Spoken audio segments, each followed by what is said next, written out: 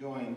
And for some of you, it's old hat. You kind of got it already, and it's not a big deal. And for others, it'll be something different. It'll be something new, and I'm hoping that it'll be refreshing for you as you begin to look at what it means to be a Christian in the 21st century. We're going to be introducing a series based on what our covenant calls the 6 affirmations. And that series is entitled, This We Believe, Affirmations of Our Faith. And today we're going to be looking at what does it mean to live in the Word in the world. The series, the theme, in case, and you probably want to write this down if you don't know it already, the theme for this year is going to be Deeper in Christ, Guided by the Spirit. Now, why do you pick that one, Pastor Ali? Why Deeper in Christ, Guided by the Spirit? Because I believe that one of the things that we need to do as a church, not just here at Good Samaritan Church, but across the country in all of our churches, is we've got to get back to the basics. We've gotten too involved in programs and all the wonderful things of ministry and activities, all the things that are going on in the world, and there are good things that we do in the church, but we've got to get back to the basics. Why do I say that? Because it's so easy to find that you're drifting.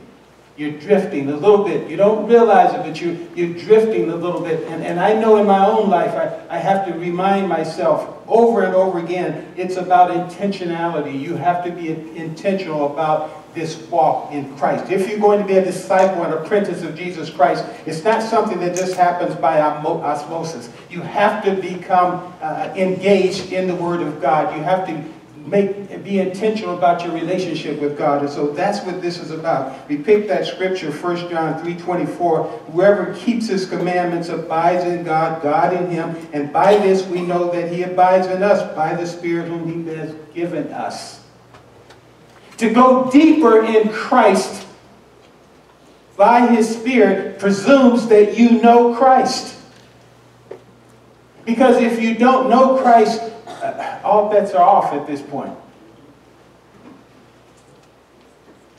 To go deeper in Christ means that we're not going to settle for just some answers off the top of our head.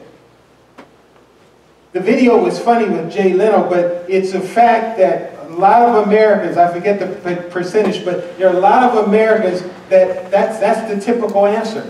Those are the answers because they don't know about God. And my fear is that if we're not careful, there will be another generation that will raise up and will not know. And you think those answers are bizarre. But thank God that in this church, there is a level of intentionality about starting now, planting the seeds in these little ones, so that when they become big ones one day, that they will have the right answers. For covenant people, and for those of you that don't know this, if you're a visitor here for your first time or second time and you don't know this, we are a covenant church. What does that mean? That means that we are connected to what they call the Evangelical Covenant Church.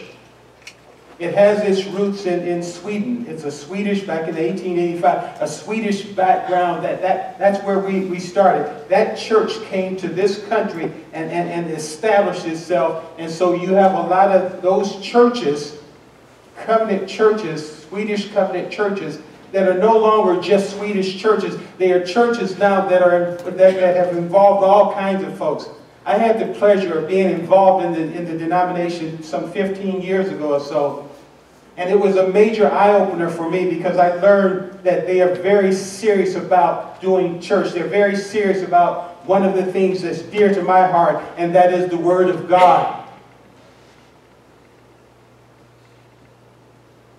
In these 6 affirmations, we're going to be going through the affirmations over the next 6 Sundays, or 5 Sundays.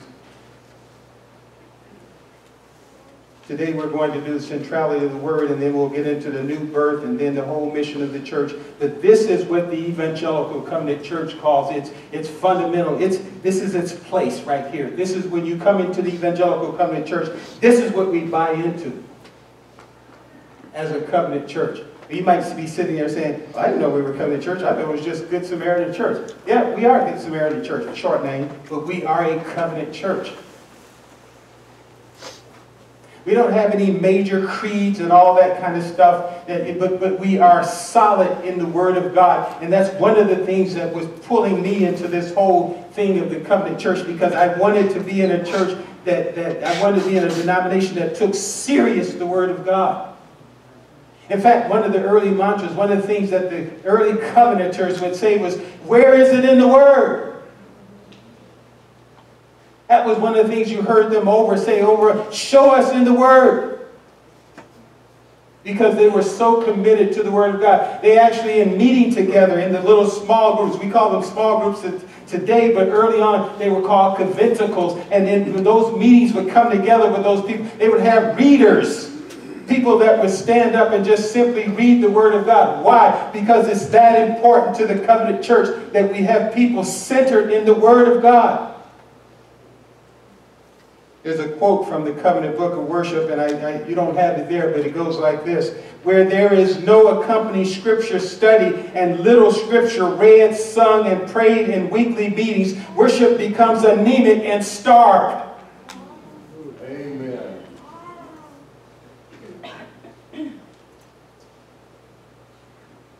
In our text today, we have three texts, and it's a little awkward because there are three, but I want to quickly just kind of touch on. I'm not going to do a deep dive on these. In other words, I'm not going to do a major exposition of these texts because it would take far too long to do a deep dive into these texts. But I'm going to grab out of these texts some key pieces for you as we move into this place of understanding what it means to be a church that affirms the centrality of the Word of God. When the text says, your word is a lamp to my feet and a light to my path.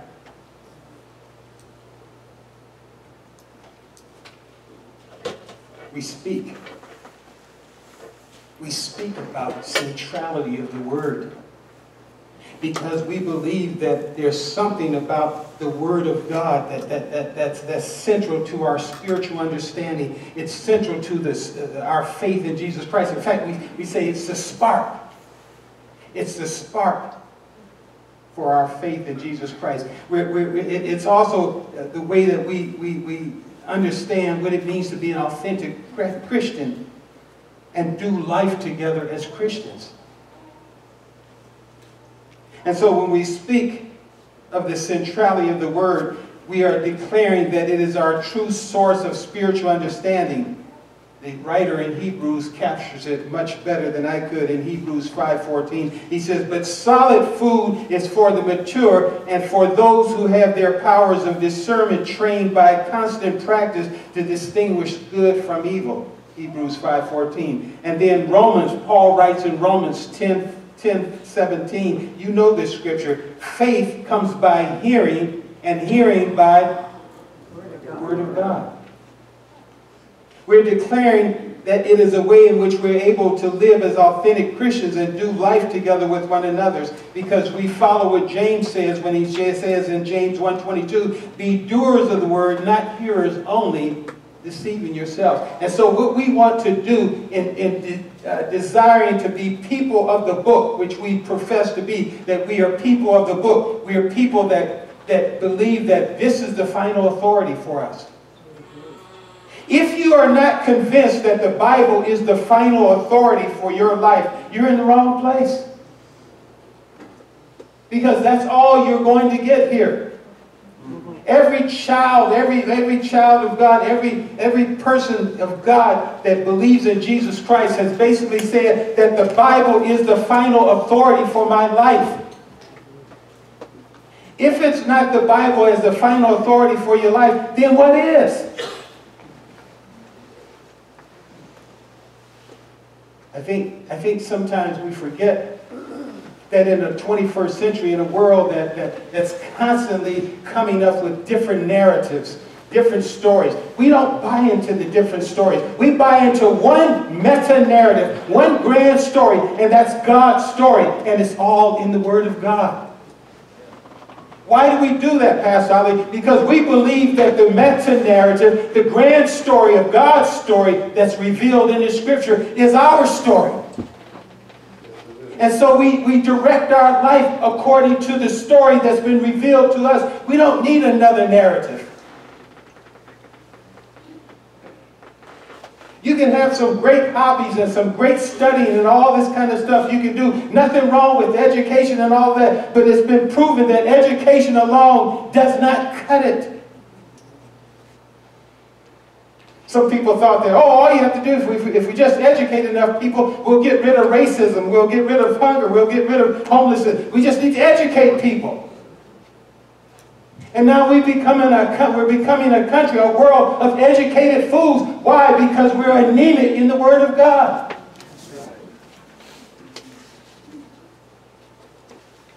As an authentic Christian, do you have a mature understanding based on a solid faith in Jesus Christ? Do you really believe that this is the Word of God? Is the Bible the final authority for your life? Hear what the psalmist says in Psalms 19, 7 through 11.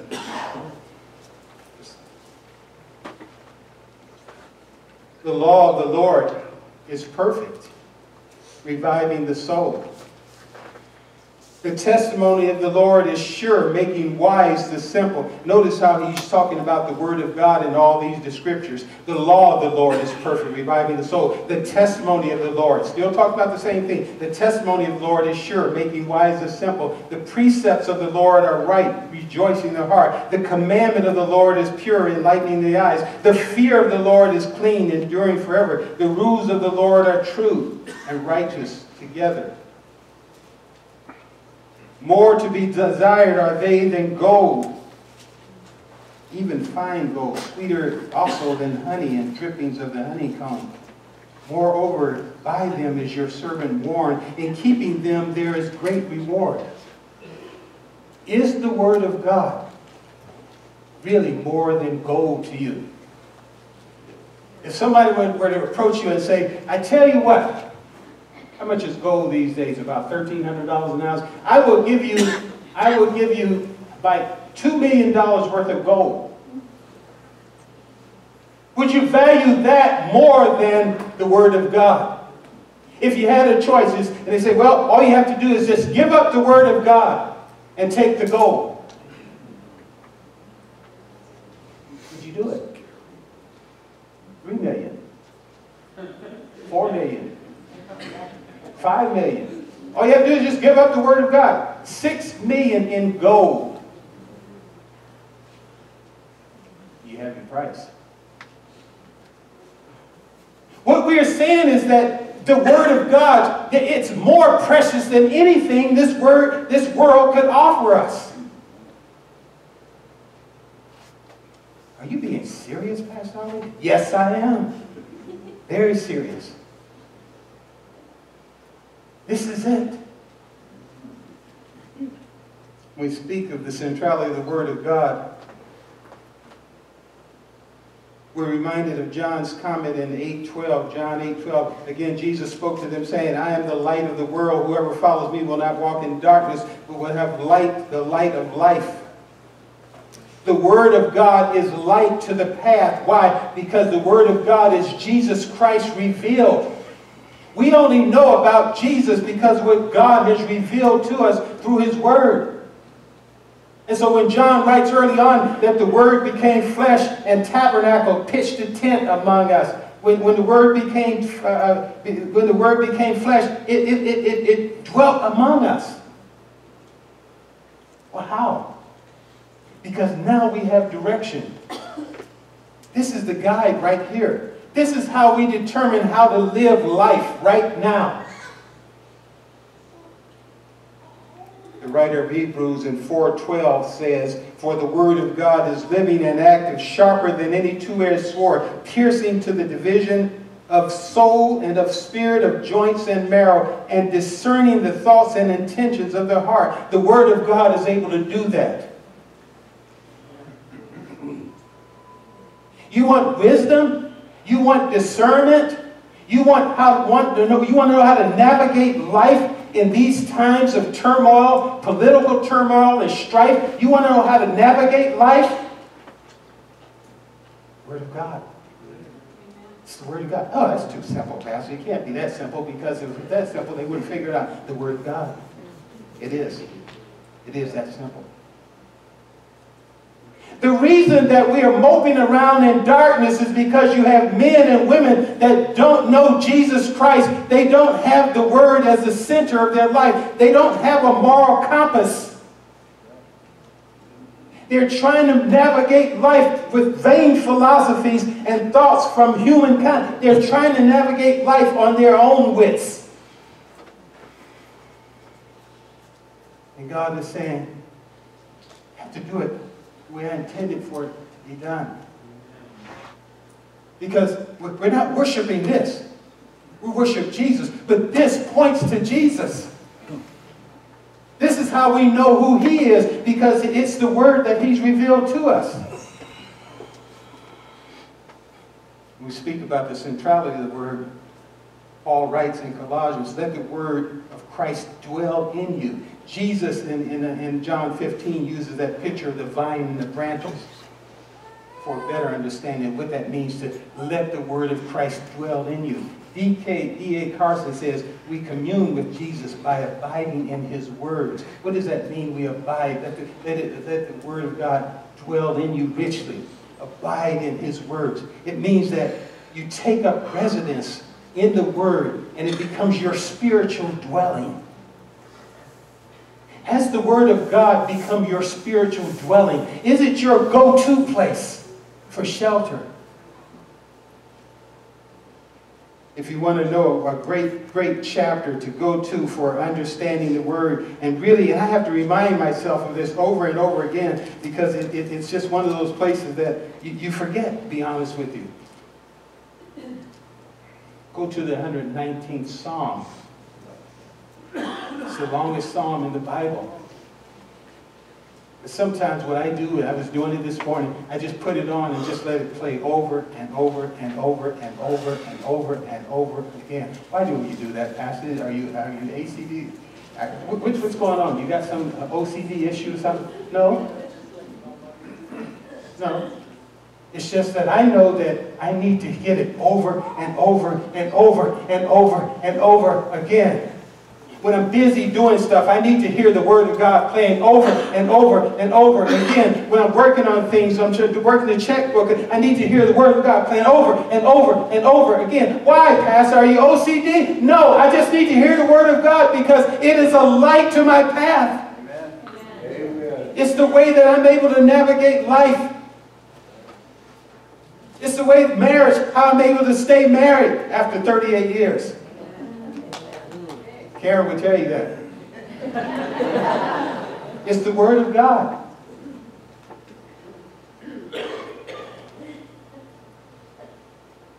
Is the Word of God at home among you? And are we being shaped by it daily in our lives? Paul is writing, or Luke is writing, in the book of Acts 17, chapter 17, verse 11 and 12. Now these Jews were more noble than those in Thessalonica. They received the word with all eagerness, examining the scriptures daily to see if these things were so. Many of them therefore believed, with not a few Greek women on high standing as well as men. It's in Acts. What's going on there? Paul had preached the gospel to them. Check it out when you have a chance, go back. And do this for me, by the way, you know, what I'm going to tell you what the Bereans were doing. After Paul preached to them, they went home and they got into the Word and they started searching to find out if those things that Paul said were true. And that's exactly what we should be doing. We should be so committed to the Word of God that you just don't take it because Pastor Ali said it, but you take it, let me go home and let me see if that's true. And you search the scriptures. And that's precisely what they were doing. They were searching the scriptures. And in searching the scriptures, the text says that many of them believed. They were feeding on the scriptures. Let the word feed you daily, even as the manna fed the children of Israel. Remember that? When they were in the desert, they were in that place, and God was providing food for them daily. You and I have to get that daily manna. We have to get that daily feeding from God. If we don't get it, we're going to dry up. Some of us are already dried up because we haven't been feeding ourselves. I've been in churches where they say, well, I left the church because I'm not being fed. That's a sorry excuse to leave a church. And I tell you why. I'm going to just say it. I tell you why. If you leave a church because you think you're not being fed, something's wrong with you. It's not, the church does not feed you. You feed on Jesus Christ through His Word. That's where the feeding comes. Yes, the church does instruction. That's part of it. Yes. And the pastors, according to Paul in Ephesians, said, we're equipping the saints for the work of ministry. Yes, I get it. But ultimately, it's the Word of God that you're feeding yourself daily. Why? Because you are committed to this. What's feeding your soul daily? Do you crave the Word, as Peter writes in 1 Peter 2:2, the pure spiritual milk that you can grow up in the faith? Are you craving the Word? Is there a craving for the Word of God? I've got to tell you this by way of confession. I love dark chocolate. No, you don't hear me. I love dark chocolate. Not any dark chocolate. It's got to be 70%. You know what I'm talking about? Right where it's just that little bit bitterness, but it's not too bitter. Yeah, it's got the sweet thing. I love dark chocolate. And they have one that's called Bark. You get it at Walgreens. It's got the little almonds in it. Put it in the freezer and let it get cool a little bit. And then about 30 minutes later, take it out and sit down and get in the Word. Bark chocolate. Oh, so good. So good. Can I crave God's Word like I crave the bark chocolate? Uh-oh. When I have that same craving, that's what the writer is saying here. Crave it. Paul says, let it dwell in you richly. Why? Because the Word of God is what we need in order to make this life work. I like you remember the temptation of Jesus. I think it's recorded in Matthew.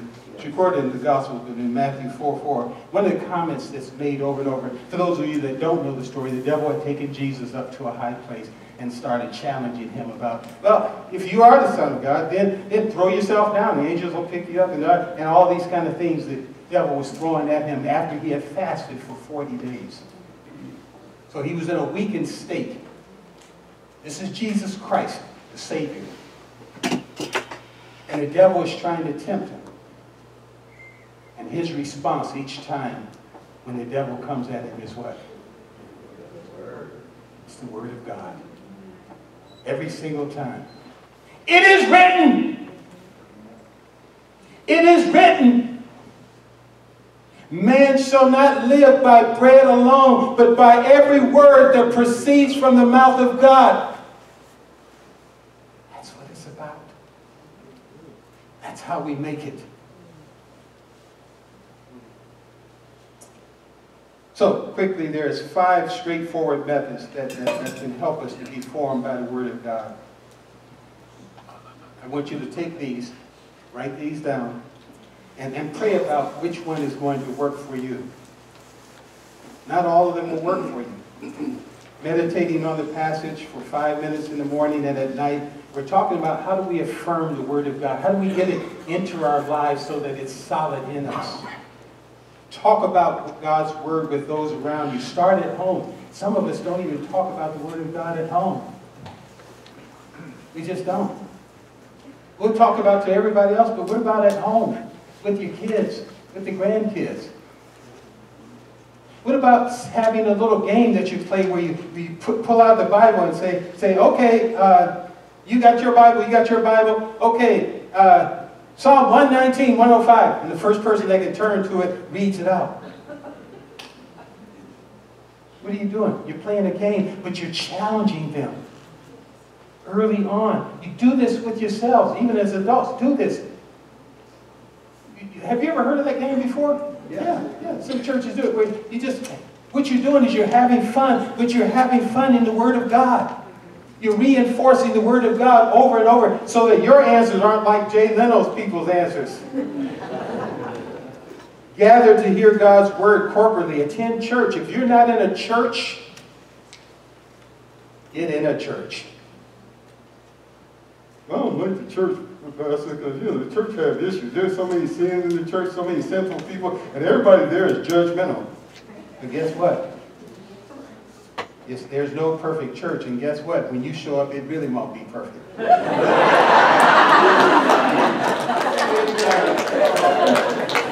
I'm just saying.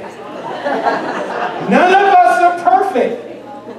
And that's the whole reason for Jesus Christ, because he came for broken people, to heal them, to restore them, to put them back together again. One day God is going to return for his bride. The church is the bride of Christ.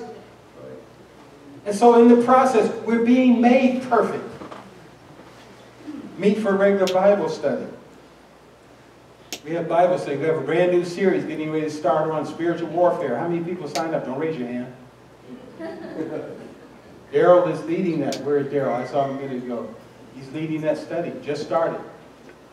Get into a Bible study. I can't make it every Sunday. Figure out what Sundays you can. Make it and be there.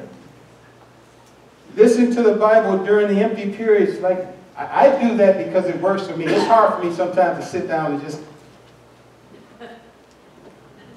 I can't do that. When I was younger, I could do that. So now I got to be more creative now. And so what I turn on the Word, I have it on my phone, I'll be listening to it, I'll be doing stuff. It just because I wanted to constantly keep going. Because it's that important. You cannot lead a home, men. You cannot lead a home, men, if you're not in the Word of God. I'm just telling you, I'm just saying. I tried it for years. It doesn't work. You've got to be a man of prayer, a man in the Word, in order to lead a family. What about the women? Oh yeah, I'm not leaving out the women. You can't be a mother. You can't be a wife. You can't be a helpmate unless you are in the Word of God. You have to, both of you, you have to be committed to that. This is that important. And the kids, the grandkids, they've got to see that it's important to you. If it's not important to you, it's not going to be important to them. Let me conclude with this. And this was so convicting for me. I had to share it with you because it's just one of those things that it's like, how many people know the name J.I. Packer? Okay, so J.I. Packer is a British-born Canadian. He's a Christian theologian. And he served in the Anglican and the Calvinist traditions. Okay, he currently serves as a Board of Governors Professor of Theology at Regent College in British Columbia. Check this out. J.I. Packer, he's written numerous books. I remember being in seminary, picking up some of his books, knowing God, and studying his books, and having to write papers on. This man has been around deep in the Word of God. Born July 22nd, 1926. This year, he will be 93 years old. Watch this. Now in his 90s, somebody had written an article about him. Now in his 90s and coping with macular degeneration, that's that eye disease, Packer still reads the Bible daily with the aid of a magnifying glass. Quote, There are people who always use the same method. This is J.I. Packer.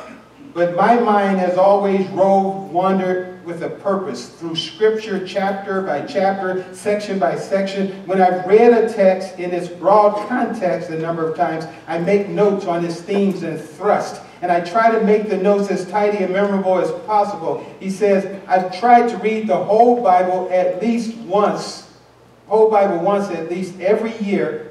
And I want to read the Gospels a good deal more than once a year. I do find again and again the passages come to life when I read them aloud in a way that they didn't do when I read them silently. Then I try to make sure that I can see how the book that I'm reading holds together paragraph by paragraph, chapter by chapter, theme by theme. 92 years old, and he's so convinced that the Word of God is that important that he has a magnifying glass at 92 to read it. How many of you would take the time to get a magnifying glass to read the Word of God because it's that important to you? It would be a shame as I was reading the article, and I think the Lord showed the article to me because it was in a magazine that was here at the church. I don't get that magazine. It was just there in my box. I pulled it up and I said, oh, J.I. Packer. And said, oh, coming through, and I read it. It's like, oh, magnifying glass, reading the Scriptures. We got to have everything a certain way to have to be. No, Word of God. At 92, I hope and pray to the Lord that if He keeps me around till I'm 92, that I have the wherewithal to be able to get into the Word and read it, whether with a magnifying glass or braille or whatever, that I have that desire. Do you have the same desire? Do you crave the Word of God? Is it that important to you right now? Everything falls, lands on what you think about the Word of God. There's a song by Mercy Me called Word of God Speak. I like that first part of it. It says, I'm finding myself at a loss for words. And the funny thing is, it's okay. The last thing I need is to be heard, but to hear what you would say. Word of God speak. We want God to speak to us. And if we're going to be deeper, in our walk with God, not mediocre, not superficial, but if we're going to deepen our walk with the Lord, whether you're old, young, or in between, it has to start with the Word of God. You could be a teacher, a preacher, a reverend, or whatever your title is, a chaplain. It has to start with the Word of God. Do you have an unswerving desire and commitment to God's Word? And that's where the conviction is in my own heart, because I couldn't answer an unswerving yes, I do.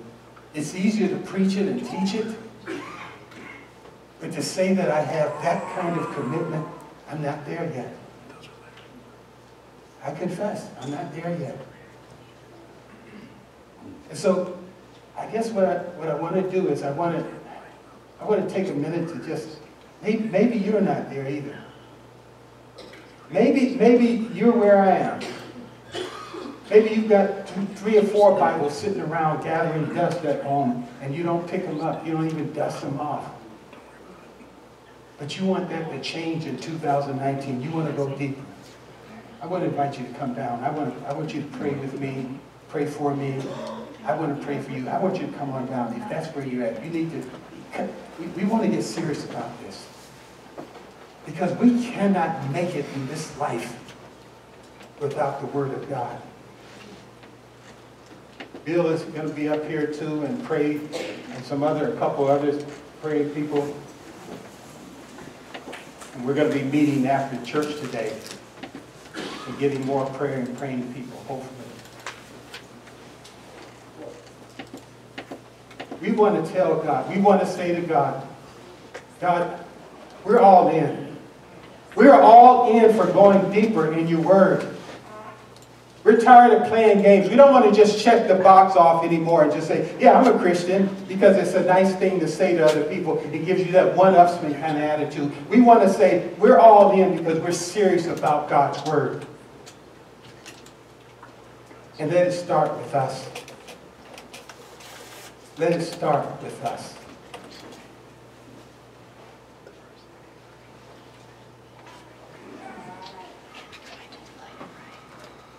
Father, thank you so much.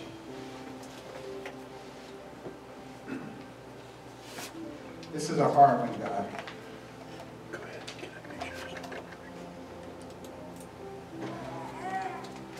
You pricked my own heart on this one.